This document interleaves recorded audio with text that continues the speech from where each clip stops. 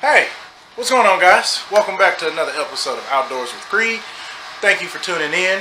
If you haven't already, please drop down there, hit that subscribe button. Make sure you hit the bell so you get notified anytime I do a video.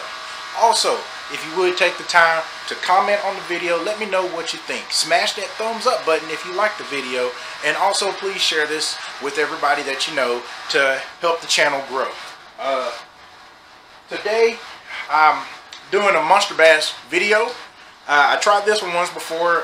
When I reviewed it, I didn't like it. I scrapped it, so now I'm trying to reshoot it.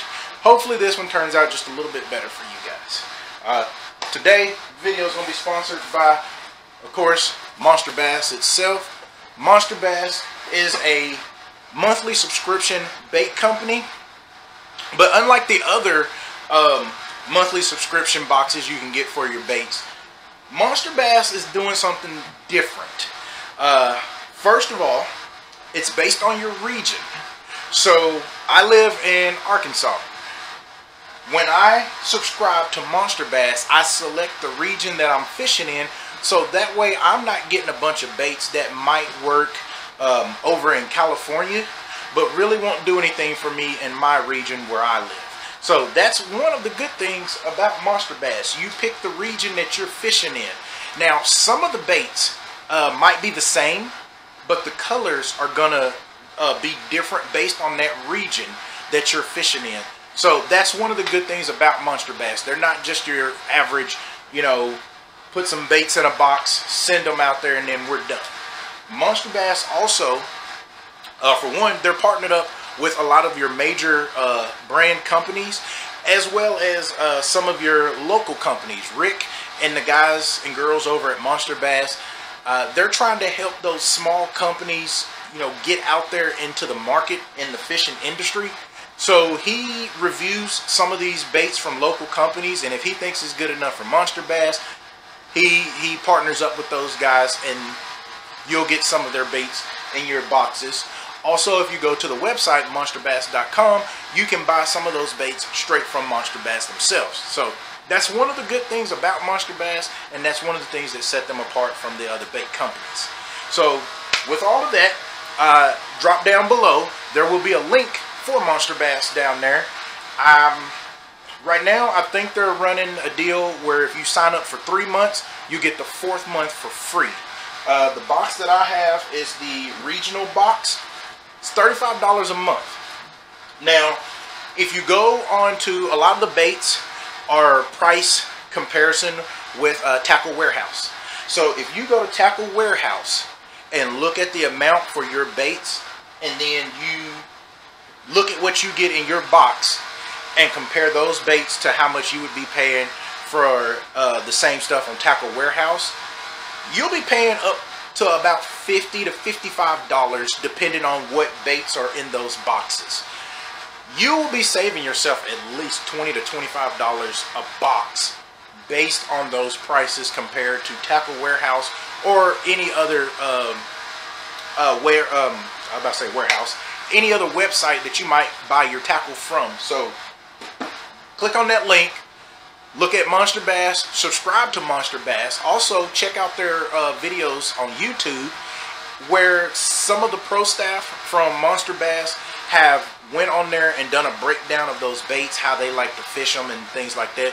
So they're also educating you, especially, you know, it's not just for the new guys. Even the seasoned guys, you're never too old to learn new techniques. So they're all about educating you on how to use the baits that they're actually presenting to you and introducing you to new baits to get out there and fish with. So jump down there, click on that link for Monsterbass, subscribe to them, and basically have Christmas or birthday every month. You get a new box sent to your door, and it's full of baits that some of them, even myself, there's baits that I have never thought about buying, and they're actually some pretty awesome baits. So jump down there and click on that and check them out. Also, WooTungsten, great weights. They're partnered up with Seth Fighter, so they have some of his flipping jigs and stuff like that made with tungsten weights, as well as other guys, Mark Daniels Jr. just a lot of great fishermen that's out there in the tournament circuits. But WooTungsten has got some awesome baits. Some of their weights also, I said baits, I'm sorry, their weights, and like some of their swim bait hooks. Awesome hooks. The keepers on them are great, easy to use, and really good prices. And they're really good people. I talk to the owner, Aaron Anders, all the time. You know, holidays, birthdays, stuff like that. Really good people, really good company. So check them out also, WooTungsten. I will leave a link for them also down below. Now, let's jump into this box. So Monsterbass has been doing a thing where every month they focus on like a specific technique. We've done Carolina rig, we have done Texas rig. What is another one that we've done? I cannot think of it off the top of my head. But this month, for the month of August, they focused on the Ned rig. And what they've done to really get down to what the Ned rig is, Rick talked to the man himself, Ned Keed, the man who invented the Ned rig technique, to really get an understanding of what he was going for when he came up with this technique. It's all in this little booklet here that Monsterbass will send you that talks about the bait, the technique of fishing it, how it came about, what made it so popular, you know, like when was its standout moment in the fishing industry that just made this technique come out. We also have other baits that fish other parts of the column in the water, so it's an all-around, it's a great box. So let's see here, where do I want to start? You know what, let's start with lesson number 1 for fishing the Ned rig. So what we're going to do, I'm going to talk about the gear. So for the Ned rig, it's suggested that you use 7-foot medium light action spinning rod. The Ned rig is a finesse technique, and most finesse techniques calls for light line and light action rods. So you want a 7-foot medium light action rod. The line, 6 to 12 pound fluorocarbon, and the reel size, a 3000 size spinning reel. Any of your favorite reel companies, you know, whatever you want to go with. And in this box for the Ned rig, Monsterbass has sent their very own Ned heads. And these are not, you know, your typical, you know what, I'm not even going to say it. There's no such thing as typical in fishing. Everything is very unique in its own way. So Monsterbass, with their Ned heads, most of them are your straight shank jig head styles. This one is an EWG, so it gives you that extra wide gap there, so when you run your plastic up there, you can rig these weedless, and it helps that bait sit on there a lot straighter, and you're able to fish this in a little bit more cover than what you would with your traditional open hook style when you're Ned fishing. But so you will get a pack of the Monsterbass Ned heads. And for Ned rigging, they sent the rabbit baits, Ned baits, with that foxtail hair. And I wish I had a video of this stuff in water so you can see how that hair kind of pulsates in the water. Really gives off a lot of, you know, a really good subtle action. Those finicky bass, they don't like a whole lot of action, so with this, especially if there's a little bit of current, it just very slowly pulsates just enough to get those fish to bite. And then we have the X-Zone 4.25 Ned Zone baits, and these are called the Minnow Magic, and these are a little bit longer than what your traditional Ned baits. Most people go with something a little bit shorter like the rabbit baits, but these Neds gives you a little bit bigger profile with that finesse technique. So that way, you know, because not all of your baits are going to be small when it comes to finesse style. But I'm going to get one of these out and do a rig real quick with one of these X-Zones. So you got your bait here, this little bulb tail what you want to do is take your hook, run it through, you know, 1/4 inch maybe, and just run it right back out like so.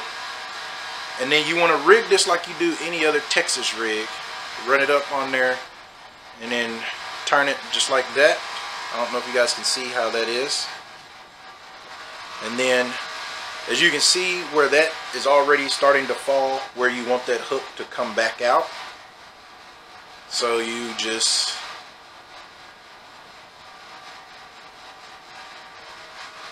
run it up on there. Probably pinch it up a little bit more. You do want to make sure that this is on straight. If you want to, right here, see how mine is kind of separating just a little bit right there? You can put a little dab of super glue right there. Expose that a little bit. And now that is super weedless. I can fish this in some cover. And that head will sit on the bottom like this. And then this tail is just going to sit in the air, just kicking like crazy.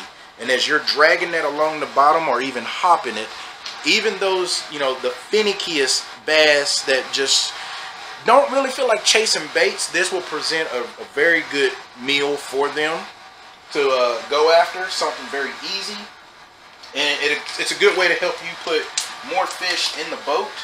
I know some people think that using spinning tackle, since it's light tackle, you can't really go after really big fish. That is far from being true. One of the tournaments that I was watching Brian Latimer fish when he was still before FLW got bought out by Major League Fishing. I believe that was on Cherokee, and he won that tournament. It was his first tournament to win as a professional angler, and most of his tackle that he was using in that tournament was finesse spinning tackle. So you can catch big fish using spinning tackle. But suggestions on where to fish this: humps, ledges, open water, riprap, points, docks, rocks, and trees.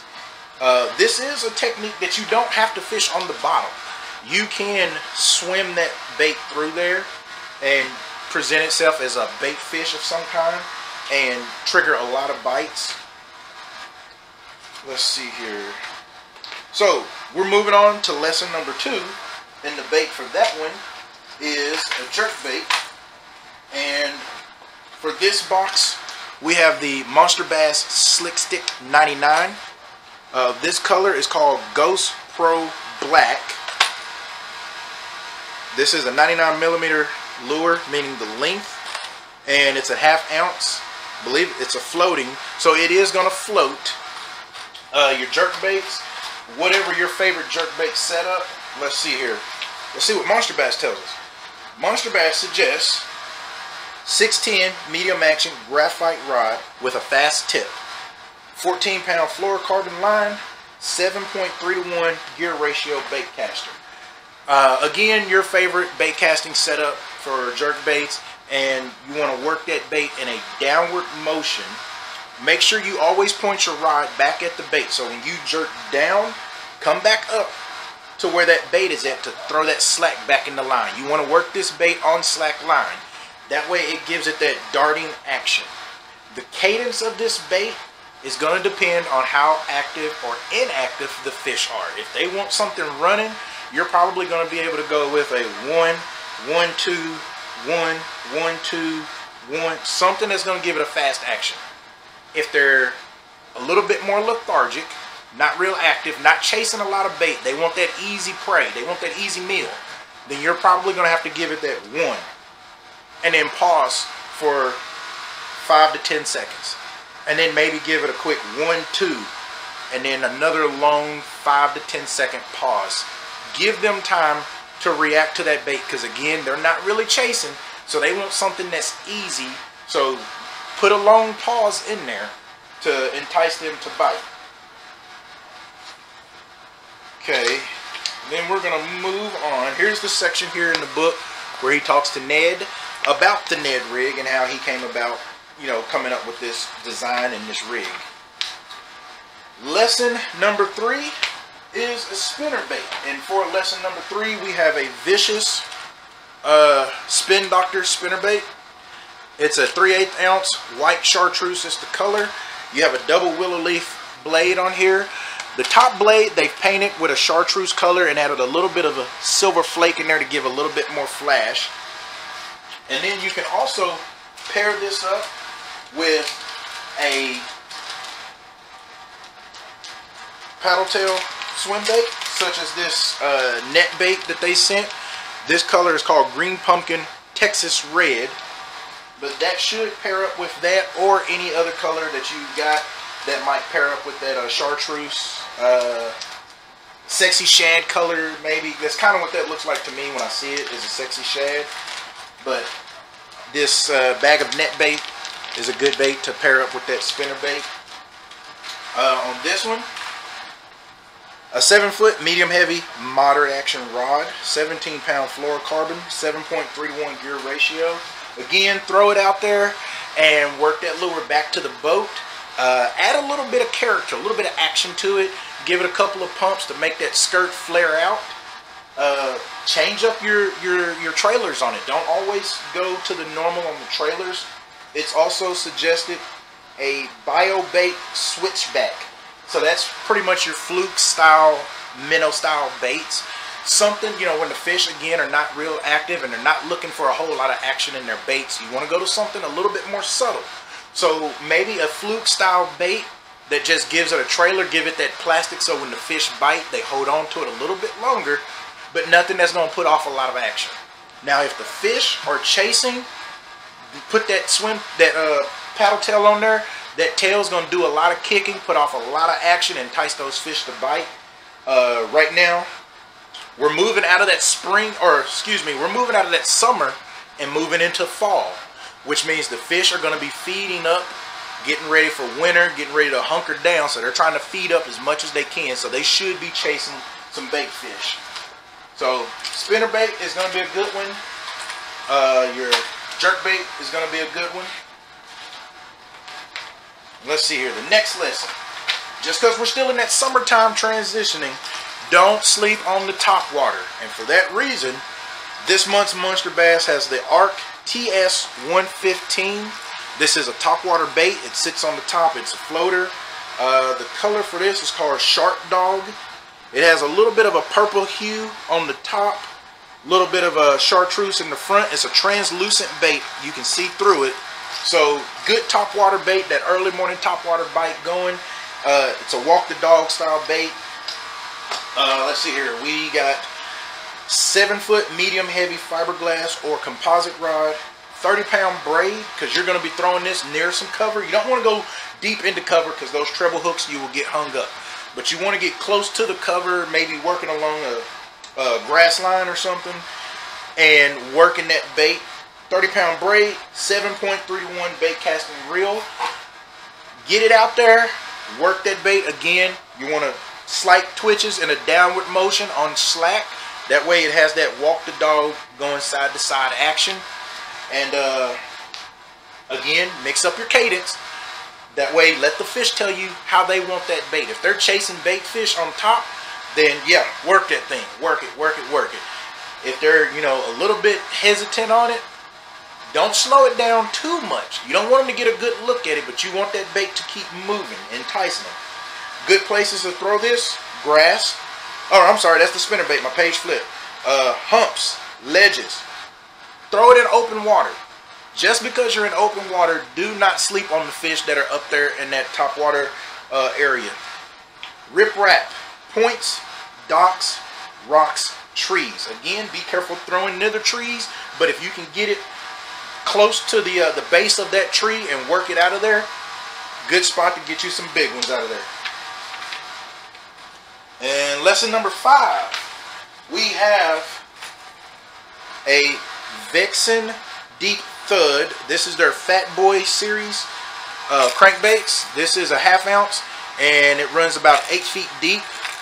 This color is called Golden Shiner. I would probably throw this some stained water, maybe. I'm gonna say some stained water. For this one, it's suggested a 7-foot medium heavy fiberglass or composite cranking rod, 20-pound monofilament or fluorocarbon line, 6.4 to 1 gear ratio reel. You don't want to reel this in too fast. You don't want to burn it, but you do want it to get down there, knocking on some tops of brushes, maybe banging against some sticks. Definitely want to bang this on some rocks if you're throwing it near riprap. Brush piles, riprap, docks, rocks, trees. There you go. Bang it off of something. Once it starts to float back up, when it hits, that's usually when you'll get your stripes on these crankbaits. A good fluorocarbon, something that's really good with abrasion resistant when you're throwing it around cover and stuff like that. And then a good cranking rod, something that's going to have a lot of give in it.